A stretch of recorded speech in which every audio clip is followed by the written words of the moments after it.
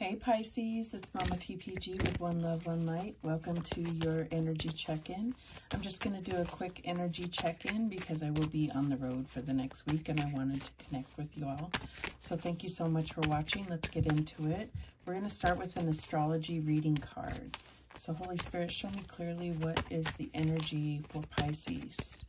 We are going through cosmic energy that has never been felt by anyone alive. So once in a lifetime energy.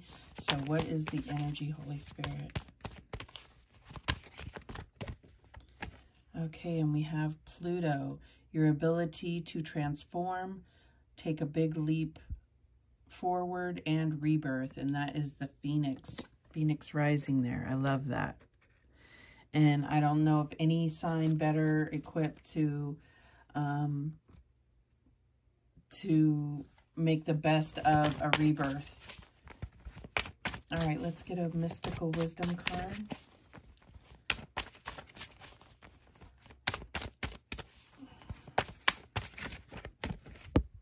And we have money, find a way to abundance. So I definitely see that you're going to have a rebirth in the material world. Excuse me. So let's see how this is playing out for you. What is the recent past energy for Pisces? What's the recent past energy for Pisces? And we have the World. Yeah, completing a cycle successfully. And then really starting out, going through a whole new portal, a whole new gateway into an even better, higher path. That's what I'm getting here. What is the current energy? Sorry, I'm shuffling right by the camera.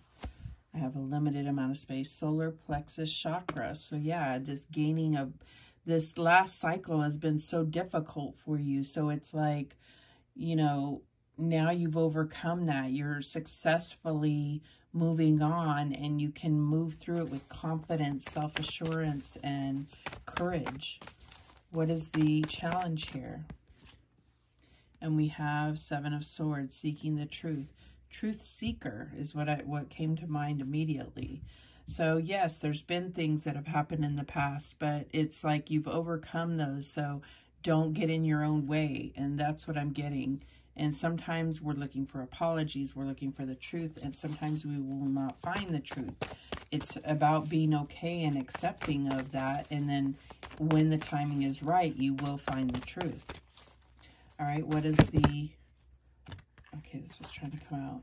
This is the advice from Spirit, awaiting results. So we're not sitting by waiting, we're still in action doing, but again, we've put in the investment, we've sown our seeds, and we're waiting to see what the result is, but you don't just sit and wait, you keep on moving forward. What's the outcome here?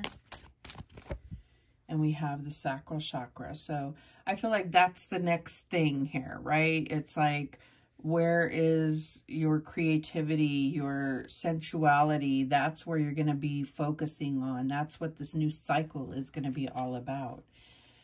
Yeah, really opening up. This is the bottom of the deck. Opening up and being able to experience things on the whole new level because we've cleared and I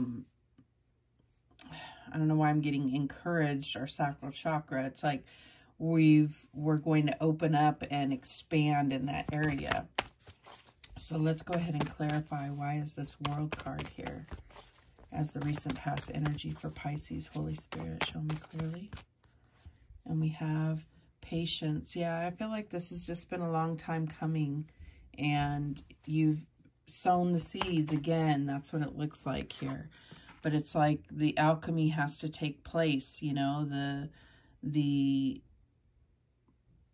recipe has been followed, but now it's just awaiting the results. That's what we have here. So it doesn't mean that we don't keep going and keep while we're waiting, you know. That's what I'm getting here. Why is the solar plexus chakra here as the current energy? And we have the sacral chakra. So they may work hand in hand. I mean, all chakras work together, and clearing, you know, if you ignore one and you clear all the others, then they're not going to work properly in tandem. So what is this? Seek the truth as the challenge. What is that about? And we have the Hermit. And so I feel like the answers are within you. The truth is within you. And it's like doing that inner soul journey. And it's been difficult because it's something that you've been seeking outside of yourself when it's been inside all along. Why is the Seven of Pentacles awaiting results here as the advice?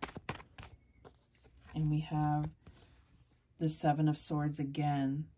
Well, right here. So awaiting results, deception and envy, it says.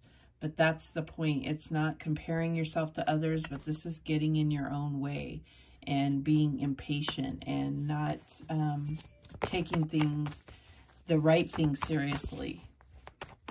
What is the sacral chakra here as the outcome? Why is that here? And we have the Nine of Swords, suffering in silence. So I feel like, yeah, there's been things that need to be said. We have 3 sevens, we have 2 twos, we have 2 threes, we have 2 nines, and that's it. Okay. And the bottom of the deck is the 8 of Swords. So I feel like this is this prison that you felt trapped in, and it's time to open up. It's time to open up. All righty. Let's get some guidance here.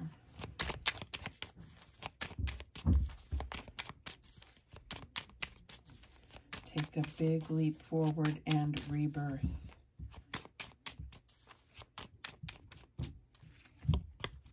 All right, we have breathe, slow down and contemplate the tea, violets and ivy tangled around the eaves. So this is just breathe, just not be so focused on accomplishment, because I don't feel like this is where you're at your best. You're at your best when you're being creative, when you're in your own world and not concerned with the ways of this world. That's what I'm getting here.